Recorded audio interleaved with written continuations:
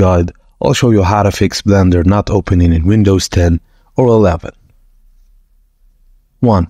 Adjust compatibility settings. Right-click on the Blender shortcut and then select Properties.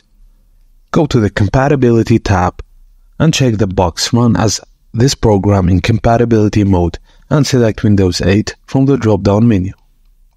Also check Run this program as an administrator and click Apply. 2. Use Program Compatibility Troubleshooter.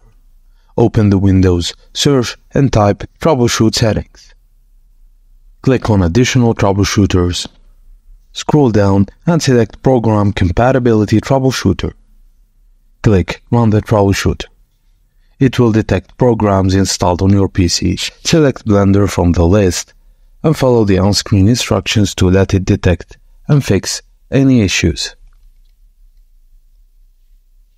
Restart your PC to apply the changes and ensure your PC meets Blender's minimum system requirements. And that's it, guys. Thank you for watching, and please don't forget to like and subscribe for more.